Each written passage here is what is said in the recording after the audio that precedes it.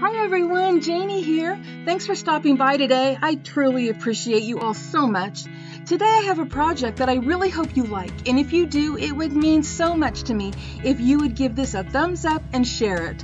And also, I hope you consider subscribing if you haven't already, and if you do, I hope you click on that little bell next to the subscribe button so you don't miss out on any future videos. Thank you all so much, and now let's get started. Hi everyone, I'd like you to meet Diesel, our new little bull mastiff puppy, who won't be little for long. And today he is going to be helping me make a birthday card for the breeder that we got him from. So we're going to be making a twist and pop card, and let's head on over and get started. If you're not familiar with what a twist and pop card or a twist and pop-up card is, it is a card that has a mechanism inside, so when you open it, it twists and pops up, just like that. And that's what I'm going to be showing you how to make today.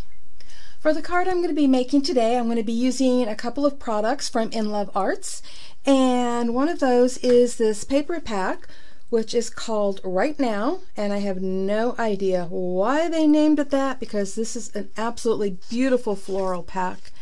And I thought I would just kind of flip through it for you so you can see some of the things that it comes with. It is just absolutely beautiful. And I'm going to be using this one and that one in today's card. But just look at absolutely beautiful stuff in here. I love, love, love this pack. And I'm also going to be using this die set. And this is the inside working mechanism, I guess you would call it, for the twist and pop-up card. And I'm not quite sure, but well, I am sure that they call this the 3D foldable album frame dies. And the reason they call it that, it's not just good for cards, but this really works great in mini albums as well. And hopefully later this year I'll be making a mini album using the same mechanism in it. Okay, so let's get started. For the base of this card, I took a piece of cardstock that's 8.5 by 11, and I cut it down the middle at 4 1/4. And then I took that and I folded it in half and created a top fold card. Now the mechanism that I'm going to show you today will work whether your card opens this direction or off to the side. And it's also going to work if you fold your card this way. So it doesn't matter which way you do your card, this mechanism will work. So before we go any further, we're going to cut out the twist and pop mechanism. And I'm just cutting out a sample one for you right now because I already have the one that I'm going to use cut out. But I wanted you to see how this works. So, the first thing I've cut out is this piece, which I'll show you more about in a minute. But before I do that, I want to cut out these pieces, and I need to cut out 2 of these. So, using scraps, as you can see, I actually like using my scraps, as I'm sure you already know by now. So I'm just going to run that through there. And I'm using, A2 size cards, so, 4 1/4 by 5 1/2. But this will even work in other size cards, smaller cards. You can even do it in bigger cards if you would like. Let me get this on there. But I think this mechanism is pretty much universal, and the reason why I like doing this with a die, and I know a lot of people have the directions on doing this, but I'm kind of lazy, I guess you would say, and I like this because I don't have to measure and score. It is already done for me by the dies, and a lot of you probably just like following directions and doing all the scoring and measuring yourself. So this is pretty much for those of you that are like me and really like having a die to do all the work for you. Okay, we're going to start with these 2 pieces, and I'm going to bring it up close so you can see it's scored there, so you can fold it, and it has a little tab here on the side. Now, what we're going to do is we are going to glue this together like so, and both tabs are going to be in the back. Okay, so what we're going to do, and you can use double-sided tape or whatever, but I'm a glue girl, and so I'm going to just be putting little glue right there on that tab and a little glue right here on this tab, and as you can see I put it on the front of both of those. Okay, and I'm just going to slide them together so that the tabs are in the back, and it looks like this. And there you can see the little tabs are on the back. Alright, now I'm going to set this aside to dry, and we are going to talk about this piece. So you can see score lines on here. There's one down the middle. You can see those in the middle there that make an X. And they actually have a couple of other score lines here that are not necessary. So that's what this looks like. And it has to be folded. So I'm going to show you one that's already folded. Okay, so here we go. We folded the center one, and then we folded those. Now those are folded like this. You just fold it on those lines and it creates an X, and the other one folds right down the middle. Now it's difficult for me to actually do this with the white and on the camera, because usually I stick my nose on things, but I'm going to try to do this for you on camera. So we're going to just fold right on the score lines, just like so. There's the other ones that go all the way across. We're going to fold it just like so. And now with that done, this folds so easily, just like that. Seriously, you just grab it, fold, and it makes like this little house. And then you use, well, I like to use a bone folder. You can use whatever you want, but just make sure that you really get those creases in there good. Okay, so that's what it looks like, but I am using this pink one for the pink card, and I could have used white because I'm actually going to be using white to go across it, but I don't know, sounded good to me. All right, so let's get going.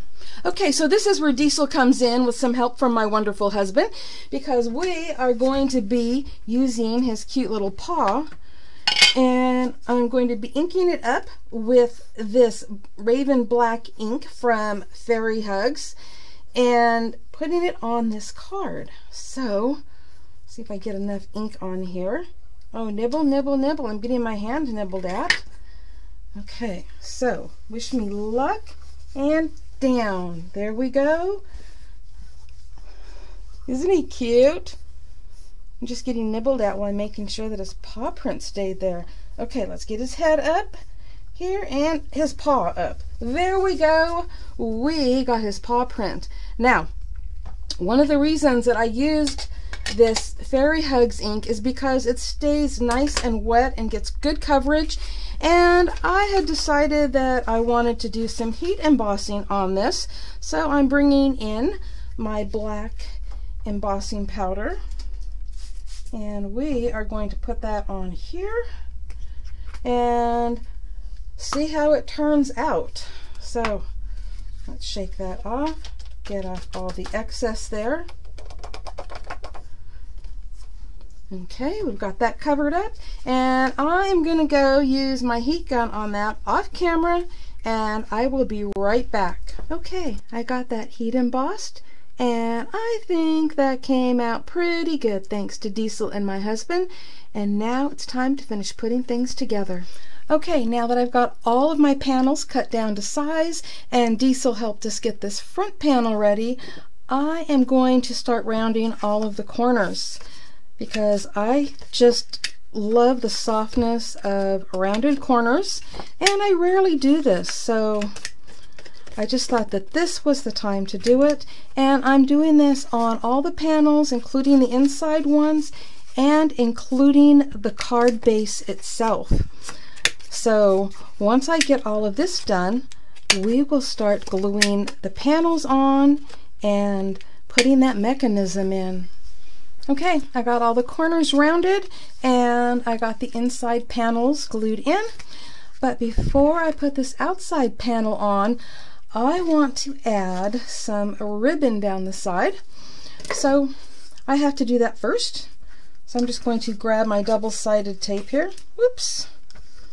And I'm going to put it right along this edge, like so. And just wrap that tape right around the back. Make sure it's on there good. And peel that off and put on the ribbon. And the reason why I like to put it around the back is so that I can wrap the ribbon around the back as well. I like that better than just the raw edge. Okay, let me see here. So I'm just gonna wrap that around the back and cut that off. By the way, I want to show you this. You can't see it good. It holds my scissors. This is actually a glue holder that I got from Make It by Marco on Etsy. And it's a glue holder, and I just discovered it is so perfect for my scissors. So awesome. And anyways, get back to this. I'm going to cut that off right there and wrap that around. And there we go. Now I am ready to glue this to the front. And talking about glue holders, check this out. If you have not seen my recent kind of a haul review video on Make It by Marco, this is a what do they call it? Like a lounger, a beach lounger. That was it. It's a beach lounger glue holder, and that way I don't have to worry about going like this trying to wait for my glue to get down to the bottom because it's already there. Isn't that just awesome?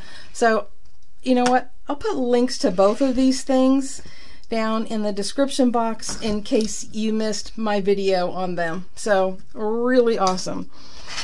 But now it is time to glue this on, and then we can get to the rest of the card because I know you are just waiting to see how that mechanism works. But I just knew that I had to get the front on before we did that, just because it would be easier to do. Okay, looks like that's enough glue on there. I love all these new tools that I have in my craft room to make things easier for me. So let's see here. Get this put on like so.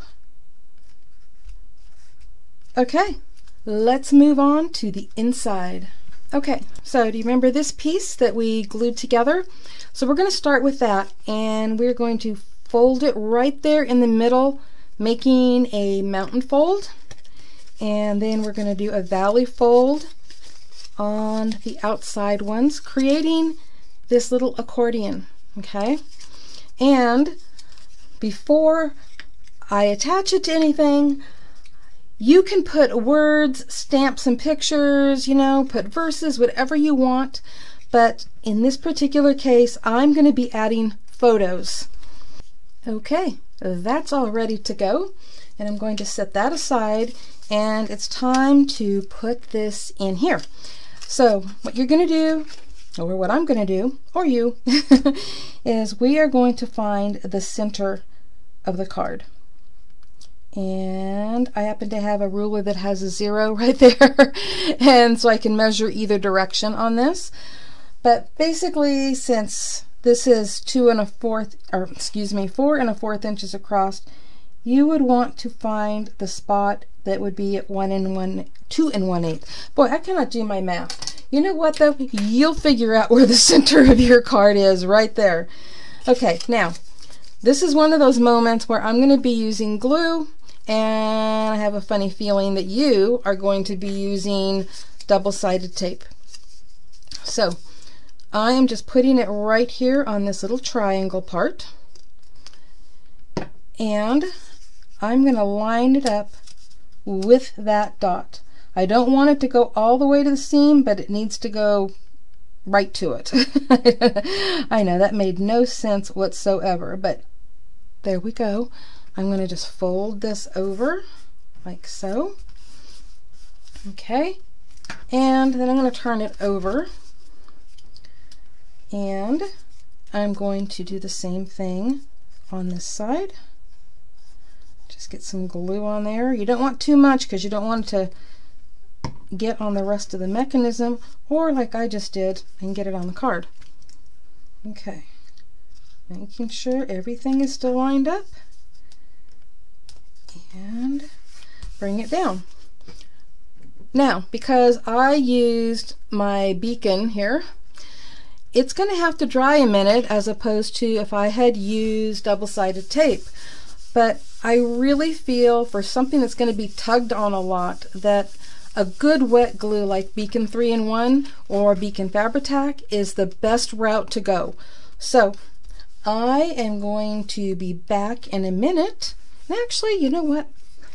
While that is drying, I think it's time to finish the front of the card. What do you think?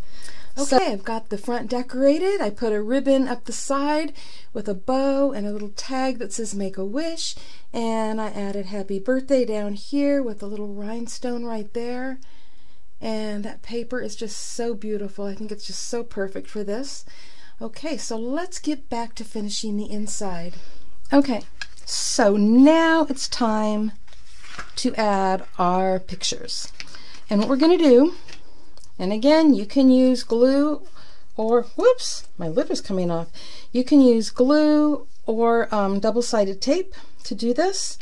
And what you're going to do is you're going to put it on the top right. Okay, so the top right side, and about 1 inch from, go from the edge all the way over to about 1 inch, just like that. And the bottom left, okay, so bottom left, you're going to do the same thing. You can put it in this last 1 inch section right there, like that. And now we're going to bring this over and we're going to line it up right with that. Oops! And we're going to line this one up right with that. Okay, and it's probably best to do one side at a time instead of what I just did. And of course, it's also best, I like using my beacon, but it would stick like immediately if you were using your double-sided tape. I think one of the things that I like about using the glue though is that I can make sure I have it positioned right. So got that on there, and I'm going to let that dry for a second. Okay, are you ready to see this in action? We open it up and you can watch it twist and pop up. Isn't that just cute? I love it. And I added this down here and that up there to finish things off on the inside. But I think that she's going to love this. Now, I want to let you know that when making one of these cards, you're going to have to work at opening and closing it for a while before you give it to someone, because it's a little stiff at first, and so it has to get used to opening and closing. So you'll just do that. You'll just, close it and open it and close it and open it until it loosens up, and it'll be perfect for the recipient. If you like this Twist and Pop Fun Fold card and are interested in the dice set or papers that I used to make it, I will have the links below in the description box, as well as a discount code that you can use at In Love Arts. And I will also have the links for the products that I got from Makeup by Marco. Happy crafting, everyone. Bye-bye. If you like this video, I hope you give it a thumbs up. And if you're not already subscribed, I hope you consider that too. And if you do, be sure to click the little bell next to the subscribe button so that you don't miss out on any upcoming videos or giveaways. And I hope you stop by Crafters Castle on Facebook and also Crafters Castle Challenge blog to enter your creations.